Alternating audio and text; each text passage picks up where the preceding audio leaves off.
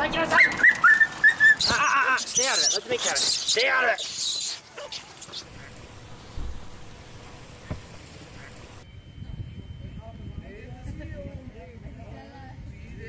My name's Joseph Carter, and I am the Mink Man. When I was a senior in high school, I started learning about the American mink. I was told that mink were horrible, vicious little animals who were impossible to tame. Challenge accepted. I've been in love with mink ever since. I get mink from fur farms and give them a new life. In this new life, my mink live as naturally as possible, even hunting for their dinner the way a wild mink would. So come join me on my adventures as we learn more about this intense little predator, the amazing American mink. Today we're going to discuss a topic that's well overdue, and that is the relationships between my mink and dogs.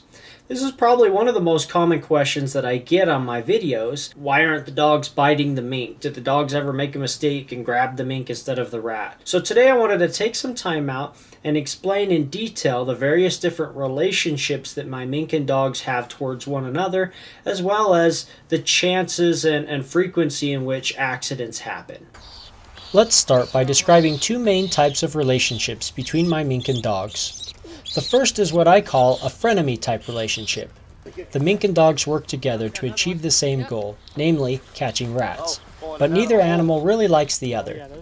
This relationship is only possible due to the natural desire most dogs have to please their master. If my dogs did not love and respect me, they would happily kill the mink just like they do rats. But because they care about listening to my rules, they don't bother the mink, even if they really want to. Good boy, not biting the dog. Good boy.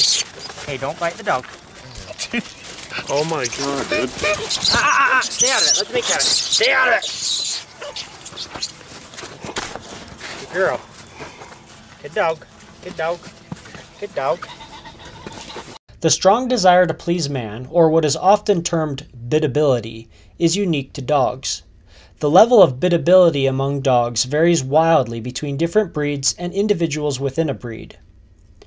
Certain types of dogs, like retrievers and herding breeds, tend to have more individual dogs that have very high levels of biddability, while other types of dogs, like sighthounds, scent hounds, non-sporting breeds, and many terriers, tend to have more individuals that are quite low in biddability. But even a dog with very low biddability is generally speaking going to be more biddable than almost any other animal out there. Though they may not be jumping through fiery hoops at the master's command, most dogs with low biddability still care about what their master wants to some degree or another, which is more than can be said about most other animals. Mink, on the other hand, are not biddable at all.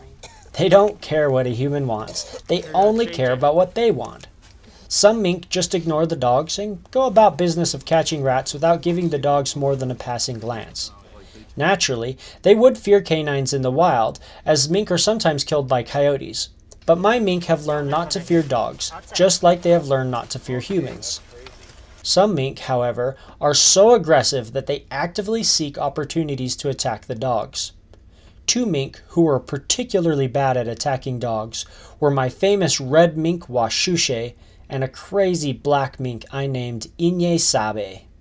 One thing about Inye Sabe is he's a really smart, sneaky mink. He kind of reminds me of those raptors from Jurassic Park. He'll set a trap for you, and when you're not paying attention, he gets you. This video shows just how patient and obedient Onsa really is. You might think that maybe she's scared of the mink or she's a coward, but Onsa has killed multiple raccoons, which are much bigger and tougher than a mink. She has no problem killing something the size of a mink, but because she respects me and knows that she's not supposed to, she leaves the mink alone, even when being attacked. This isn't the first time he's grabbed Onsa, and of course he grabs me, and I've got a video of him grabbing my friend as well. Mink are vicious little creatures, and they love biting every chance they get.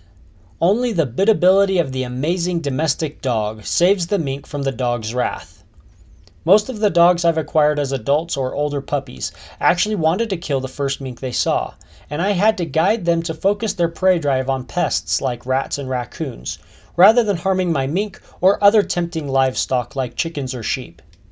High-drive dogs being kept as pets are often very difficult to teach to leave livestock alone because they are not given a healthy outlet.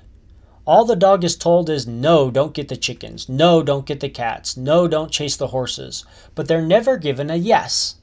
Because this high drive dog is forced to be a pet and not allowed to release its natural desire to hunt, they often become frustrated, and this frustration leads to them being sneaky. They leave the chickens alone until you turn your back for a moment. Or they don't chase the horses while you're looking, but when you're away, they chase the horses anyway, despite your attempt to train them to do otherwise. I find that almost all dogs, regardless how high their drive or how low their bidability, will typically follow the rules as long as they're consistently given a proper outlet for their desire to hunt. Since my dogs hunt pests for a living, they get plenty of opportunity to give in to their desire to hunt. This makes them more than happy to follow the rules I give them when I say they can't bother the mink or other livestock we come across in the various places we do pest control. Because they get plenty of yeses, they're more than happy to listen to the no's. I once had a little Patterdale named Gremlin, who I got at about 1.5 years old. The reason she was available to me was because her original owner couldn't train her to stop killing his goats and chickens. This owner rarely hunted with her, so she kept killing livestock despite her master's wishes. To make things even worse, she was actually used several times for hunting wild mink. You would think a dog who was gotten rid of for killing livestock and who'd been used for hunting wild mink would be the worst possible dog for me to own. However, she learned in a matter of only a couple weeks that mink were now off limits, as were sheep, goats, chickens, and anything else I told her to leave alone. Because I gave her lots and lots of opportunities to hunt for rats and raccoons, she was more than happy to follow my rules, despite the fact that she was completely disobedient to her previous owner. Part of the reason I feel like she listened to my rules, and not the rules of her previous owner, was the fact that I took her hunting so often. She was content and happy, and didn't feel the need to sneak around and kill things behind my back. In addition to the frenemy relationship where the dog respects the mink out of obedience and essentially does its best to avoid being bitten by the mink, there's the less common but much more pleasant type of relationship where the mink and dog are true friends. The best example I have of this are Fang and Onsa. As far as I have experienced, the only way for a dog and mink to become friends is for the mink to be raised with the dog from a very young age, typically before the mink is weaned off of milk. It doesn't really matter how old the dog is, but it's better if the dog hasn't been bitten by too many mink yet, thus potentially souring their trust of mink. A mink who is raised around a dog typically builds a close bond with the dog. They kind of imprint on the dog in a way, and often create stronger relationships with the dog than they do with the human who has bottle raised them.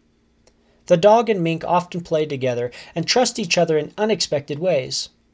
Oftentimes, if you're trying to build a bond with the mink yourself, allowing the mink to bond to a dog will lessen the mink's desire to bond to you, and you will become the third wheel in the relationship, with the young mink preferring to follow the dog around as if the dog is its mother, and play with the dog rather than playing with you. In order to have a mink bond with you and the dog, it's often necessary to make sure you spend more than 10 times as much time around the mink as the mink spends around the dog, or else the mink kit might only bond to the dog and have no interest in you.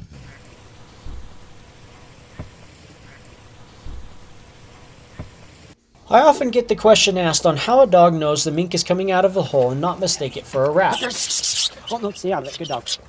Good dog, stay out of it. Good dog. Wrapped it up, good girl. Wrapped it up, good girl. Good mink, and good dog being watching. She knew the mink was on the other end. Good dog. It always amazes me at how well my dog does with distinguishing the rats from the mink. You would think they would get confused and bite the wrong animal, but as you could see here, even in the heat of the moment, she knew the mink was on the other end of that rat. Well, my assumption is they smell the difference and possibly also hear the difference as the mink is coming out of the hole. I'm sure sight is also a factor, but I know my dogs are aware of the mink before they even see it, because they will often back away from a hole before the mink appears, in order to avoid being bitten. Oh, there's the mink. Watch yourself, guys, the mink's coming out. I actually trust my dogs around the mink more than I do people. You may notice I never allow people with me to use sticks to hit the escaping rats, like you may see in other people's ratting videos. The reason for this is I don't trust people, myself included, to not accidentally hit a mink or a dog in the process. A hit to the head for a mink could easily be just as fatal for a mink as it would for a rat.